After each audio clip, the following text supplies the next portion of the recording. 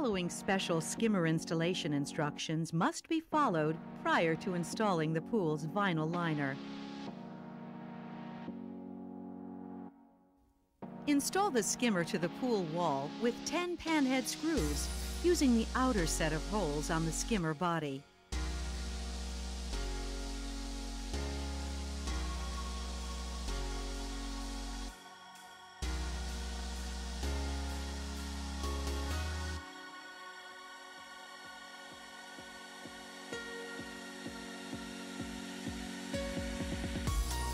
Take one of the gaskets to the inside of the pool wall, aligned with the skimmer opening.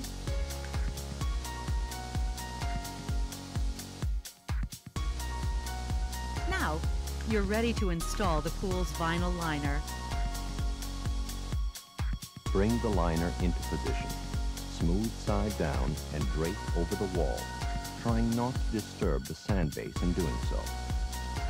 Once you have unfolded the entire liner, drape approximately 12 inches of the top section of the liner over the wall and hold it temporarily in place with one of the 4-foot lengths of flexible plastic coping. Notice how easily the coping is put in place. As you can see, the coping holds the liner in place as it is gently draped over the remainder of the pool wall. You should ensure that the liner overlap is evenly spaced around the wall. Now go to the return fitting hole with both the tape and your household vacuum. Measure from the return hole to about 12 inches above the ground using the vacuum hose. Then insert the hose into the hole up to the length at which you arrived. Tape the hose securely in this position, making sure to seal around the hose and turn the vacuum on.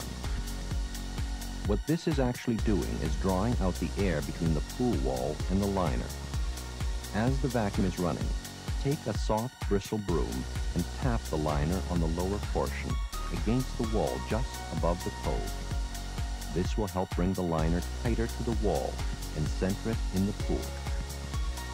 It may be necessary to drape more liner over the wall after doing this exercise. However, this is just a matter of removing the coping, pulling any excess liner material taut, and putting the coping on again. Don't be afraid to spend as much time as necessary to adjust the liner to eliminate wrinkles. When the coping has been repositioned, make sure that the ends butt up against each other and cut off any excess to avoid overlapping. Once this stage is completed, you can begin filling the pool with water. Once the liner is installed and the pool is partially filled with water, you can finish the skimmer installation. Align the skimmer faceplate and the other gasket with the skimmer opening on the inside of the pool wall. And attach loosely using the inner set of holes in the skimmer body. Make sure that the gasket underneath the liner is still properly aligned with the skimmer opening. Now, tighten the screws using the following pattern. Tighten the center screw on the top, bottom, and sides of the skimmer opening. Then, tighten the 8 corner screws. Finally, tighten the remaining 4 screws. And the skimmer installation is complete. Use a sharp knife and carefully cut out the liner material within the skimmer hole area. Be careful not to cut the skimmer sealer. After about a week, the gaskets will have seated themselves properly, and it is recommended that the screws be retightened. The return fitting is next to be put in place. Carefully cut out the liner material within the round return fitting hole. Put one of the gaskets on the fitting, and from the inside of the pool, shove it through the hole.